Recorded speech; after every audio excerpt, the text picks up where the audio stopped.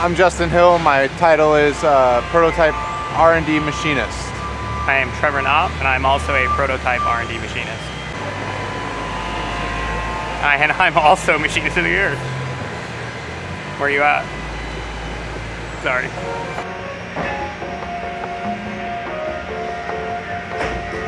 Coolest part to watch from start to finish. Can it be prototype stuff? I think it's gotta be. Yeah, the bolt gun, so currently. Yeah. Bolt gun definitely is the coolest part to watch from start to finish. 100%. Because of the processes we have to use to make it.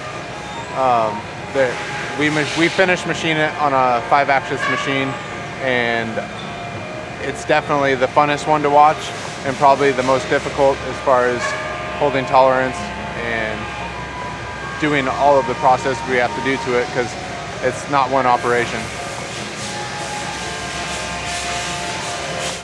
It's a loaded question. So how many machines do we run at once?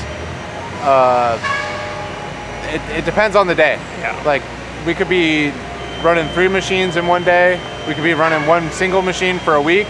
It kind of just depends for R&D stuff. Typically, our operators run 2 to 3 machines-ish.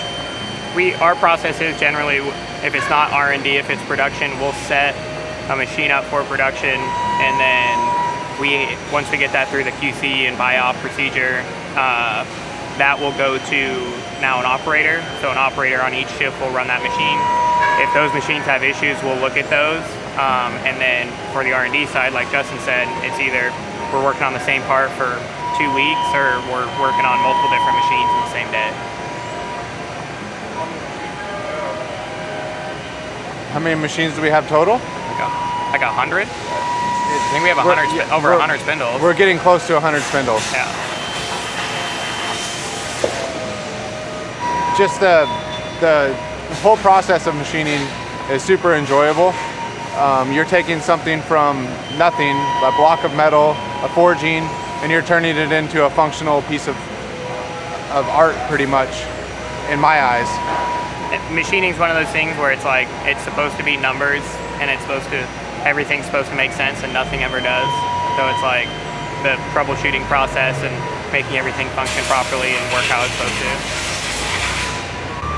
The machine we use for receivers are horizontals, and we machine our rails on a vertical.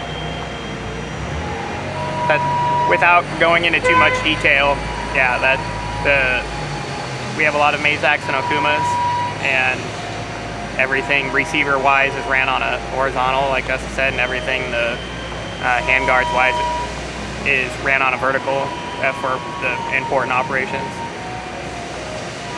Really can't explain that any more than that. Nope. Yeah, that's a tough question, because it kind of depends on if you want it to work or not. Because the most affordable way is to design it in some type of CAD and then 3D print it. That's the most affordable way to see your actual part in real time. But to make it actually function and out of metal or whatever material that you designed it around, it kind of depends. Yeah, you can 3D print it and make it look like the picture, but if you actually want it done, it's going to go through a whole R&D process, and there's no affordable way to do R&D. Like, that's the most expensive, probably, part of this whole company is research and development.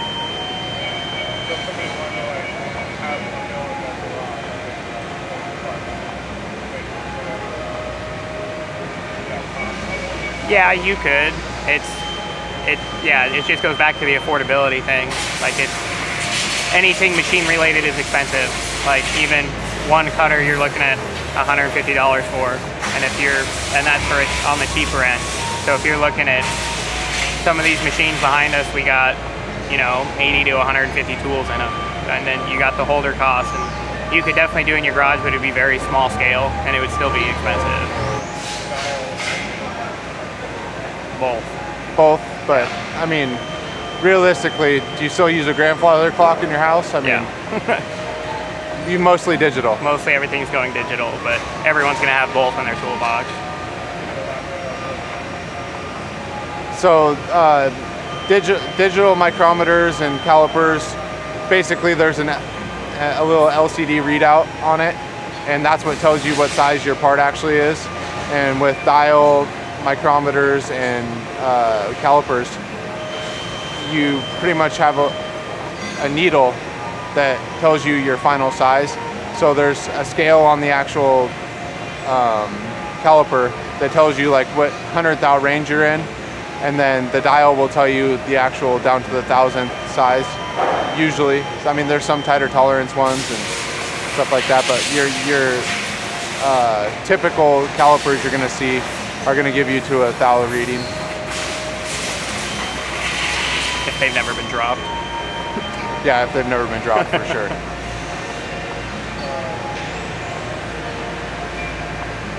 What's the most important? Bores? Yeah. I mean, we hold super tight tolerance on our bores. There's true position callouts to a lot of the datums on our parts, which ensure that the receivers are going to go together and function. Yep. Honestly, my favorite part of metrology would be CMMs, but as one of our best machinists would say, we haven't been back to the moon since CMMs were invented. So I don't even check my parts, they're just good off the machine. I don't need them. It's a coordinate measuring machine. Yeah.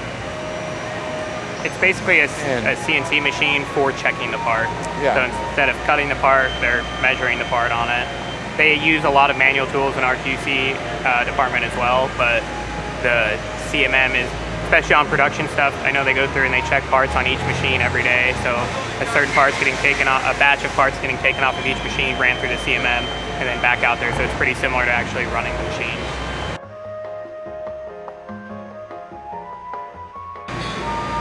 Oh, you want me to answer that? Yeah, I've started every one. Okay. Really? I think so. All right. Handguards are made not from billet, so a piece of billet would be a solid piece of material, no matter what the material is. It's made from an extrusion. The extrusion process is basically they take a solid rod of aluminum, because that's what the handguards are made out of, and they push it through some dies, and that makes the rough form of what we want on the handguard. And then we get those in a certain length. We can't give a ton of information away, obviously, but we get those pieces of extrusion in a certain length. That goes through a saw cut process. Then that goes to another machine where it gets the first op established on it, where the bore where it's going to meet to the upper or the barrel nut. And then it goes to a vertical machine where it cuts all of the M-lock slots and lightning pockets and rail and everything on the part that way.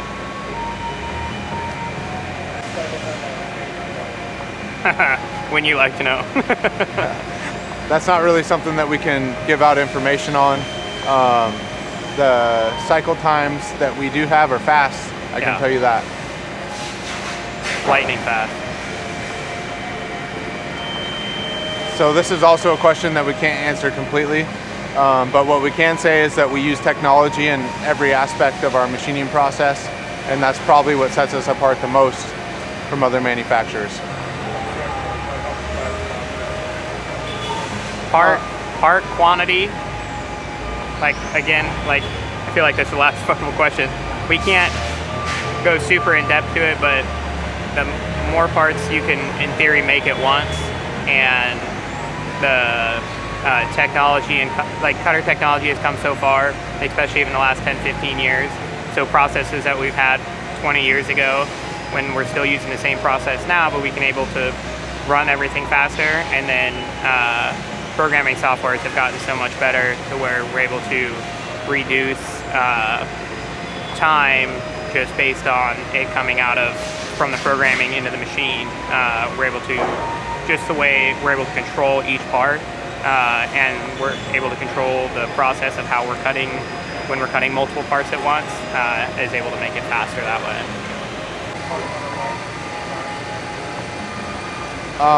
The most difficult part, customers. For the design aspect of it. Yeah, I mean, honestly, I would say probably the upper receivers, just because they have the most, it's like the most important guts of the gun. Yeah. As far as tolerances and stuff like that. The lower receivers have a few things that we have to really hold, but upper receivers just take more work to make. The bores have to be good to the rail has to be good to the mating surface of the barrel. If all of that stuff doesn't work out together, then we're not making a good part. And the end user, there'd be a direct reflection of that. The coolest machine on our floor? The one closest to the bay door? I mean, that kind of depends on who you're asking, because like all of them do different stuff. Like, I really like multi-axis machines, and another guy could really like the EDM. I mean, you're using an electric bandsaw. It's pretty cool. Electric bandsaw? Yeah. I like that. Yeah, I know that varies. Like, I'm a big mill guy. Justin's kind of done it all. We have guys that are very lathe focused, and you're gonna get a different answer from all those guys. I'm like, I like big machines and big parts, and Justin does a lot of the multi-axis stuff. So, which, I mean, multi-axis stuff is really cool. Yeah, so it's kind of, I mean, yeah, personal preference, I would say. Yeah, definitely personal preference. Certified? Yeah. Are any of us certified? I'm technically certified. Oh, technically you are certified. Technically. I have a degree. Yeah, that's certified. That's certified? Yeah. Okay. So we are certified. Mainly, you're going to need to get a job in the industry, and you're going to have to work and put some hours in. And then a lot of shops will have either apprenticeship programs, or you can go to like a tech school and go through like a 4-year, 2-year, whatever it is at that particular school. And then you're a certified machinist coming out, but there's still a lot to be learned on the actual shop floor. Nothing replaces on-the-job training in this industry. No, like Justin said, there's basically, you have 2 avenues. Find your way in a machine shop. Doesn't matter what you're doing. Find some job, some position in a machine shop. Try to get into an apprenticeship program if they have that available, and then work your way up from there. The route I took was I went to tech school for 2 years and then came out, and I did the same thing. Took a basic job, which was actually Aero. Took a basic job straight out of college here, and then worked my way up from loading machines to what I'm doing now.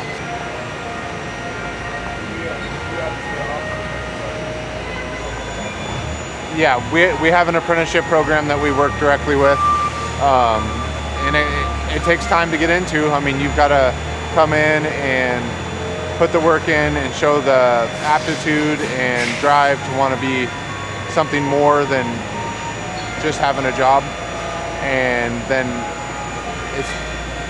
it's really like based on how well you work for your manager and the job that you do, and then you can get into the apprenticeship program. That's an application process, right? Yeah, and so we have an application period every quarter, I believe, and you fill out an application.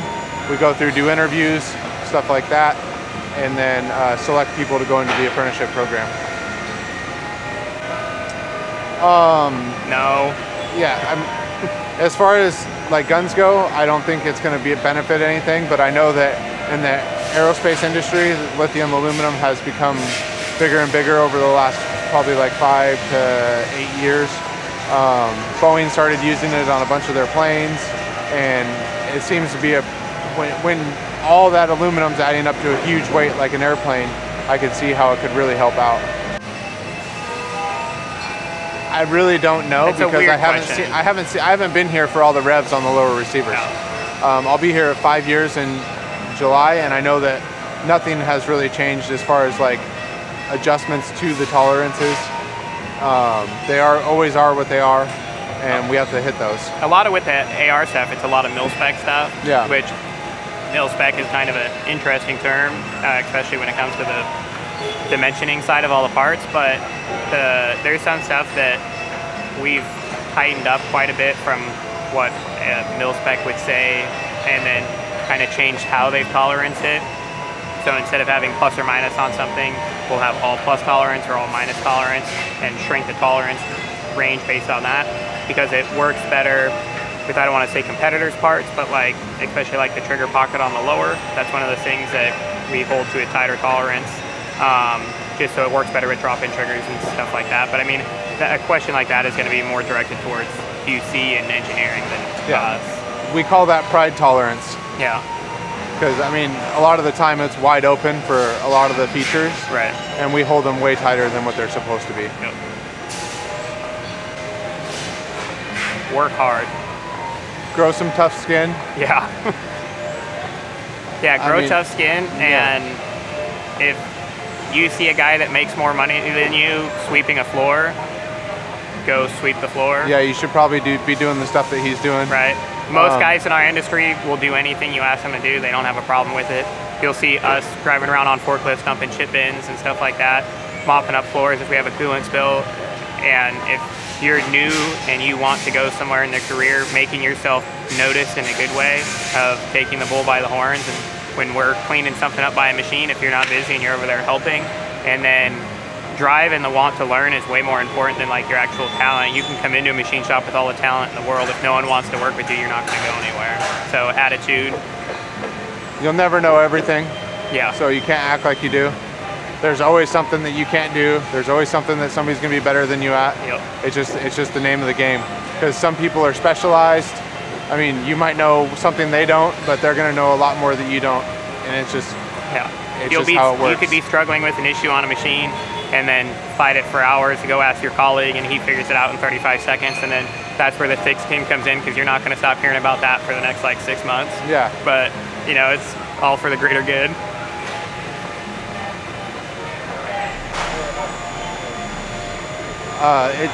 It really depends, but most of our operations will last for thousands of parts before they have to be changed. Yeah.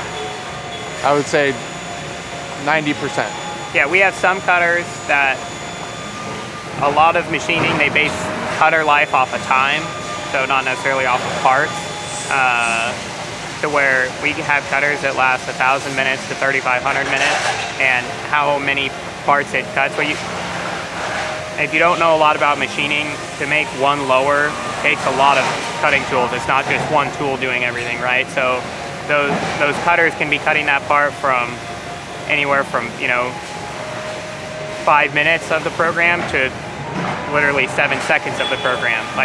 So yeah, I mean, a cutter that's running 7 seconds is going to last months and thousands of parts. A cutter that's running for 5 minutes in there is going to get changed much more often, and 1,500, 2,000 parts, something like that probably. It's better. 7075 takes higher pressures. So like when you're looking at something like an upper, like the pressure that the part's seeing, 7075 is better for. It's also heat treated. It's better resistant for like dents and dings and stuff like that too. So if you drop your stuff, and it's better dimensionally when you're actually cutting it too. It's marginal compared to 6061, but it's just a better material. Yeah. Especially for the cost. Yeah, it just doesn't move around as much. 6061 cuts like butter. So does 7075. And so it's like, you're gonna choose whatever one is just better. Metallurgically, if that's a word. Is that a word? Metallurgically? Yeah, let's go with it. They'll tell us if it's not. It's gotta be a word. It's gotta be a word. Anyway, it's really comes down to like nerdy science when it comes to making the forgings on why it's better or not better. Forged parts are stronger than billet. Yeah. Oh, geez. I opened up a can of worms. Yeah, it's the same thing. So tensile strength, grain direction, all that stuff matters when you're using billet. With forged, when you cut a billet part, the grain structure is all running the same direction. When you cut a forged part, they literally take a rod and they smash it into the shape of the forging. Yeah. When you do that, the grain structure in that part is not going every which direction. So when you cut parts with a grain structure that has like a piece of billet aluminum has a grain structure, either A, if you cut it the wrong way, it's going to be very weak. If you cut it the correct direction, everything's still running the same way. So if you took a board, you can snap it really easy the way that the grain's running. If you try to snap it across the grain, going to be very difficult. Aluminum and metals is the same way. And if you were to take that board and shove it all together and then try to break it after that, it's kind of the same thing. Anytime you're changing that grain structure, the grain structure in the part changes drastically, you're going to get more strength out of it, and you go through a secondary compression with the part. So instead of just being a piece of billet coming off of a saw, it's coming out of a forging where it just got smashed into a part. It also comes down to cost. Yeah. Typically you're going to have more operations with billet parts. Yep. Just because you have to actually machine a profile on it rather than having your profile already forged into the part. And so you have to grab it more times, and like we talked about earlier, amount of operations and how long they take is everything when it comes to cost. And typically you can get sexier lines with a forged part over a billet part. Billet parts can look really, really cool if they're done in a cool way, but you can get a lot of the things that are difficult to cut on the part, you can forge into the part, and it's going to save cost drastically and be stronger. My cup's been empty for a while. Mine's empty. Should we set these down? I just keep sipping on it. I feel like we should set them down. Should we switch? Yeah, let's switch sides. How do we broach a magwell? Is that public knowledge? I don't know. They're right over there. You can't, I point like you can see them. There's, it's a pull broach. It's like a draw style broach. Yep. So we machine the magwell to a very specific dimension. The width of the magwell is hold ±2, and then the length is a little bit more open, and the pull broach literally drops into the magwell. There's a hydraulic ram that grabs onto the broach and then draws the whole, what are they, probably 6 foot? Yeah, like about 6 foot long broach bar through it, and that's what establishes the corners and the sides of the important features of the magwell. Basically, it gradually works its way down, and so it's smaller on the bottom in that same shape, and it just gets bigger and bigger and bigger as it pulls it all the way through. So a lot of hand work, so they actually use hand tools, 90 motors, they use straight motors, they use a bunch of stuff in there, even just like regular just burr knives, and then tumbling. So we use big tumblers. We have several tumblers, a lot of I think almost everything gets tumbled. Yep. But there's a lot of handy burring stuff. There's stuff that, yeah, it sucks maybe for the guys that work in deburr, but there's stuff that it's faster to deburr than it is for us to actually clean it up on the machine. So we utilize them for that. Yeah. And or you just can't reach it on the machine. Or you can't reach it on the machine. That's a lot of it. But yeah, it's a lot of handwork, tumblers, and then we have a whole cleaning system and everything that each part goes through, and it washes the parts after they're done before it goes to coating.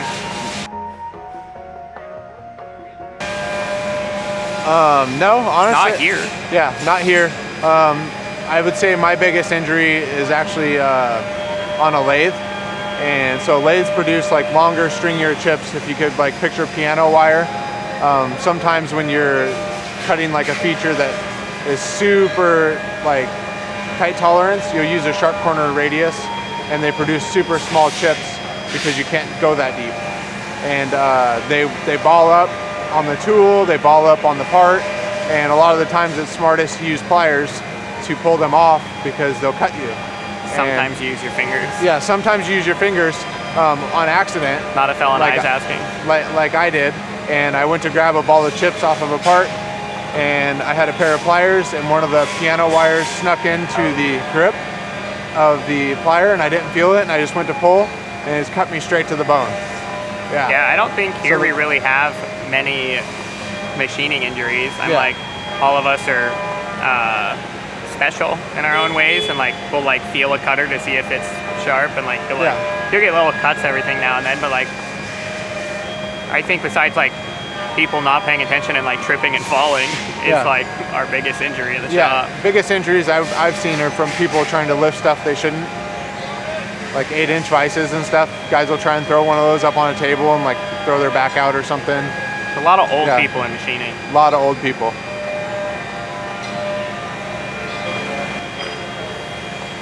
So forge marks are literally just a marking that the forging house puts on so that you can identify that they made it. Yep. And that's really the only difference. some forging houses are going to be better than others, but for one forge mark to be special from another forge mark, all it means is this company forged that piece of forging. So. Some of the forge marks that the consumer doesn't see are specific to like lot numbers, because each forging gets made in a certain die, and you're gonna have, I don't know how many parts, say 1,000 just for a round number. You're gonna have 1,000 parts made out of one die, you're gonna have 1,000 parts made out of the next die, and that gets cut off the part. The consumer doesn't ever see that number, but those are forged into the parts, and then obviously, as Justin said, it's like our A stamp on anything. It's because, you know, it came from us. It's just their logo. Yeah. I mean, I would say the easiest answer to that is when your part stops working. Yeah. So when it doesn't meet print anymore. Yeah, when it doesn't go together and your parts and assemblies aren't going together properly, that's probably when you've exceeded your... Tolerance stacking is super specific part to part too. Like, if for people that don't know tolerance stacking, if you have 3 dimensions in a row and all 3 of those dimensions affect each other or affect the total fit up of the part, but a lot of times if you have any dimensions like that, you're gonna have an overall dimension that's gonna kind of control that as well. We don't deal with a lot of it. A lot of the stuff, like I said earlier, it's a lot of mil spec stuff. So it's like we've tightened stuff up, but never in the sense of we're not going to get a part that works. It's just going to better the process. It's pretty rare. A lot of our stuff is just... Well, define manual machine work. Yeah. How many times do you throw a part in a CNC and cut it yourself? Yeah, I mean... Without a program. Yeah, sometimes we put stuff like jaws in and fix the jaws in a machine that's open, and we'll write our own little program. And so it kind of just depends on what you define as manual machining. But as far as like actually putting a part in a machine and cutting it for like features that we sell is pretty rare. Maintenance or making stuff for maintenance is when most of the manual machine stuff gets utilized. We do still have several manual machines, but it's just not effective enough. Yeah, they're all for, we need to get this plate to put a machine in the shop, or we need to put a hole in this to run cables through it. The tumbler. Yeah. We need to fix the tumbler. We had a part that was like it was like 13 weeks or something out. Yeah, 13 weeks. And we just had to make a shaft for it and a new plate for it, so we used the manual lathe to turn the shaft down and stuff like that, because it was just quicker, and the only machine in the shop we could hold that was big enough. So. Yeah. Sweet. No problem. I'm not gonna be able to walk out here, my head's too big.